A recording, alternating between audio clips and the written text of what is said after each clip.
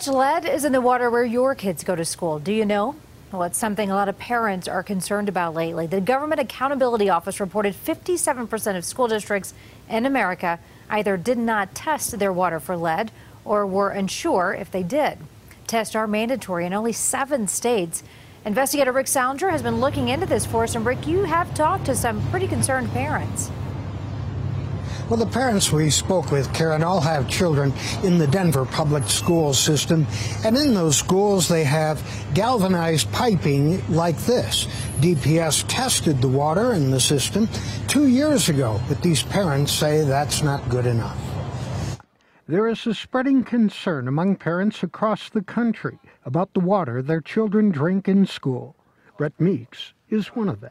There's a lot of evidence that shows long-term exposure, even small amounts of lead, start to impact children's behavior, attention, hyperactivity. Denver Public Schools had its water fountains tested 2 years ago. It has been replacing them in other fixtures where lead readings were above acceptable limits. Amy Duclas says she and other parents had to come up with a good portion of the money. What they had said to me is that they consider the water to be safe that are in the buildings, and therefore if we wanted filtered fountains, that it was up to us, it was our choice to proceed with filtered fountains. But Denver Public Schools says it would never ask parents to raise money to repair pipes and drinking fountains.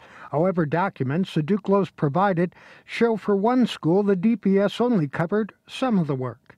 The problem is in what's called galvanized pipes like these. Lead can attach to the surface and enter the drinking water.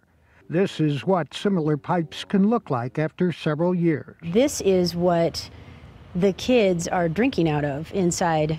This is what's inside the buildings in Denver Public Schools. Problems were found and dealt with in Jefferson County schools in 2016.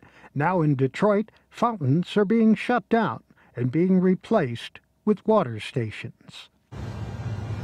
In Pueblo, 50 water fountains in 9 schools were recently repaired and replaced. This is an issue that's happening all across the country. Live at DPS headquarters, Rick Salinger, covering Colorado First. All right, Rick, thank you.